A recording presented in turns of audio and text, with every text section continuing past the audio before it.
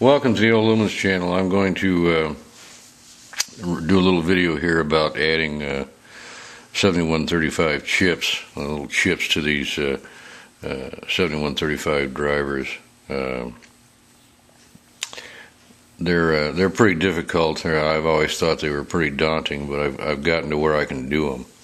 And I'll go through. I just did one chip here on this board, and I'll go ahead and put another one on here just to show you. So I've got the driver board, I've got a chip, I've got a pair of needle nose pliers, and these are smooth jaw and very small, thin needle nose pliers.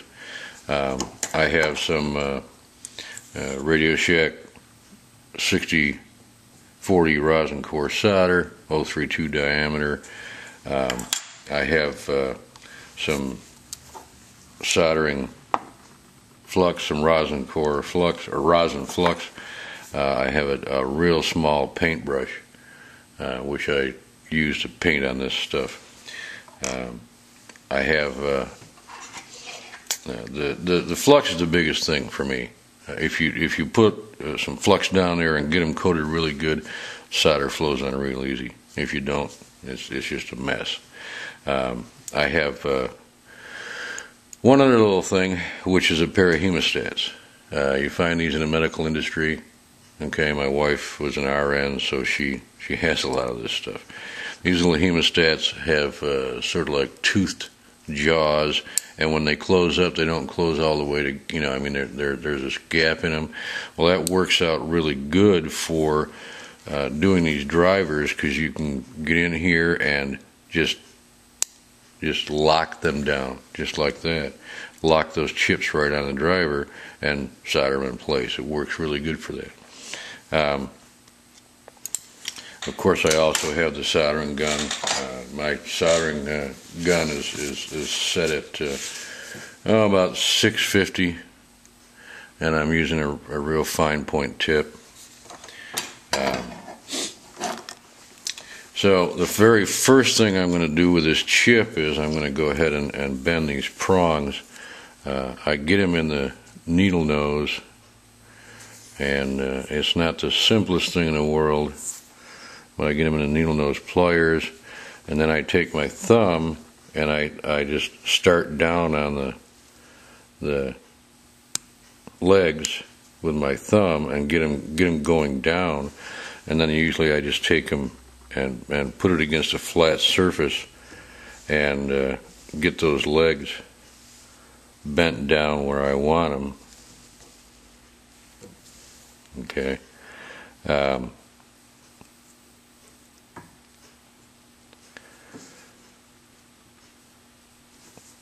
Just get them bent to a 90-degree angle.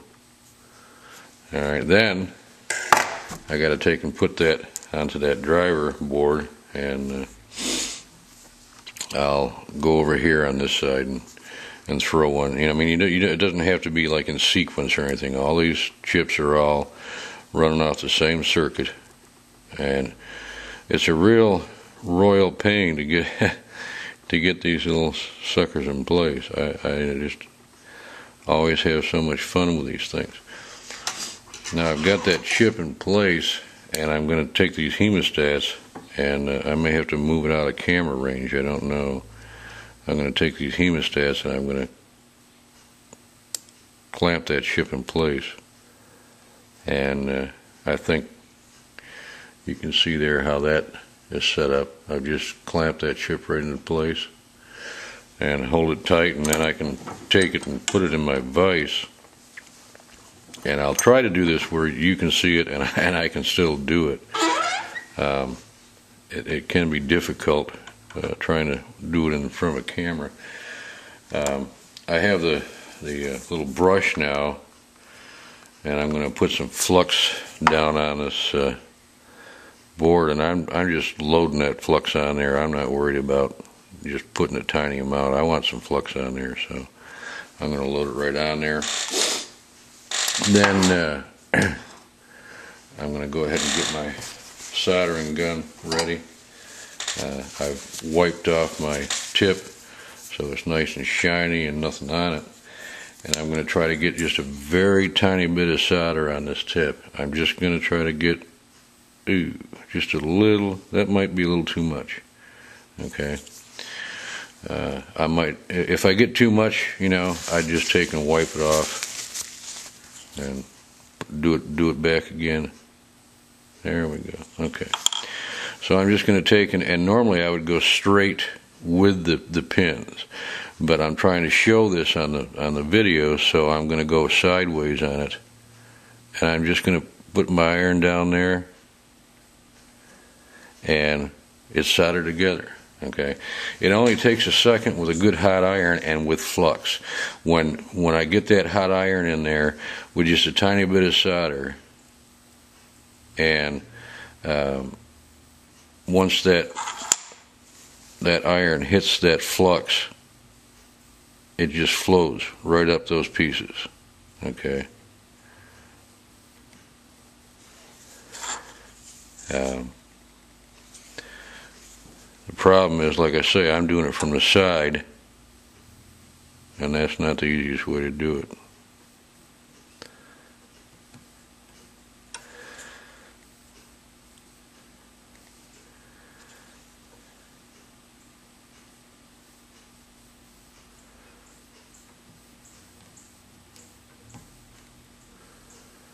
Okay, looks like 2 out of 3 are good. Third one I'm not 100% happy. There we go. Happy about. All right. That takes care of the soldering. That's that simple. And I know it I know it's not that simple. These things are tiny. It takes a lot of practice. But you just got to remember to use quite a bit of flux. Don't be afraid of the flux. Rosin core is not going to hurt the electronics end of it, not going to hurt the parts. Acid core wouldn't be a good thing.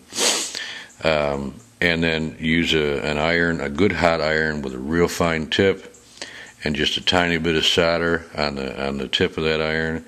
And all you got to do is really just walk right down in there and touch in them. Now, like I said, and I'll try to show you this. What I usually do when I'm doing it is to go like this, straight up and down.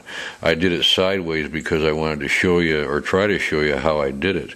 But normally I'll take my iron and I'll go straight up and down on a pin like that, and just drag the solder across it like that. Okay. That's it, really. That's all I got to tell you. That the 2 major things to me are the flux and this little hemostat. You can find these hemostats in any medical supply, online. Heck, I think you can probably find them on Amazon, probably on eBay. You can probably find some knockoffs somewheres. But these little things are just fantastic for working with some of these small parts. And that's all I got to say. Thanks for watching.